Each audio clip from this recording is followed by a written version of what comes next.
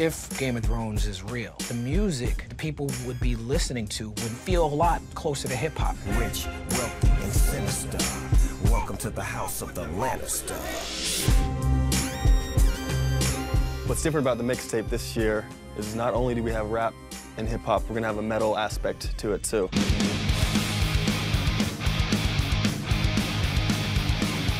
If they had electricity in Westeros, there would have been thrash metal. The first thing is to have the great music to pull from, which is the score. It gives you more and more as you go deeper into it. And we were able to really get creative with the sounds. We're all coming together to do something for this show that we all love and that people love. All the artists were able to still stay themselves while capturing the essence of the show in their songs. Cuando la terminé, dije, wow, nunca había hecho una canción así.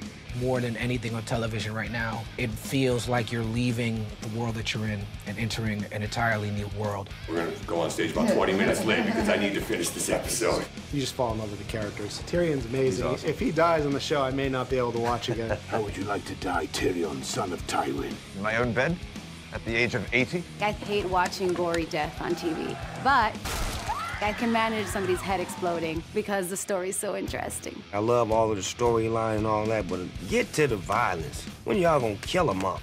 That's what I like to see. What's up, Joffrey? How's death? Nice.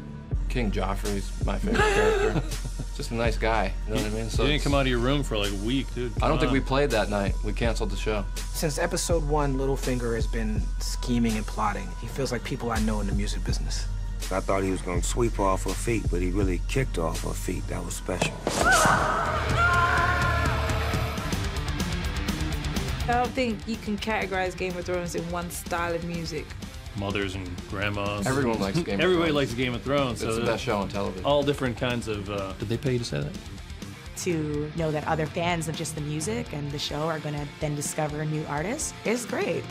It's a beautiful way to sort of like grow the audience. The Game of Thrones story is so deep and there's so much to draw from.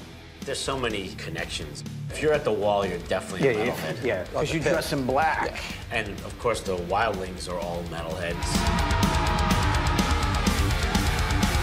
Everybody's coming for that throne. They want to be the best. We see a little bit of ourselves in the television show as musicians because we have that fame and that power and that struggle, that betrayal that comes with being a prince or a king or a queen. It's a fight to get to the top for all of us. You know, at the top, it's just us.